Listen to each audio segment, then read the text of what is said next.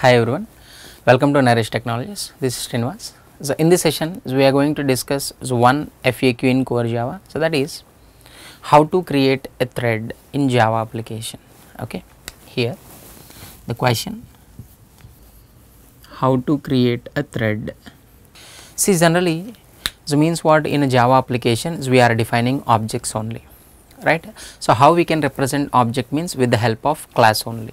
So if you want to create a thread class, right, any class name you can give. Suppose it's a user thread class name. As I am following the convention rules of a class, so every word starts with a capital letter.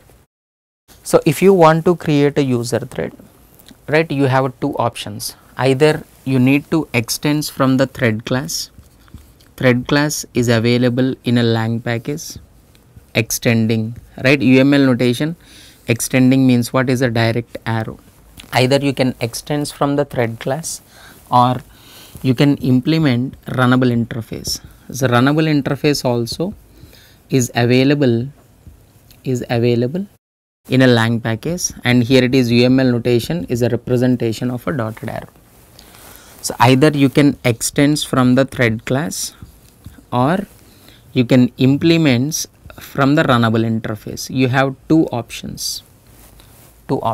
So but whatever you do, either you are extending thread class or you are implementing runnable interface, we need to override. So one method is a run method. So public void run method. Sir, what is that run method holds? What run method holds means is a thread logic. So what you want to execute concurrently in the application, so simultaneously in the application, the logic you must place inside the run method. Okay, so thread execution means what? Run method logic execution only. And here it is one important thing is runnable interface is already implemented by the thread class here. So interface runnable is having only one specification. So what is that specification? So runnable interface is having only one specification, is a run method.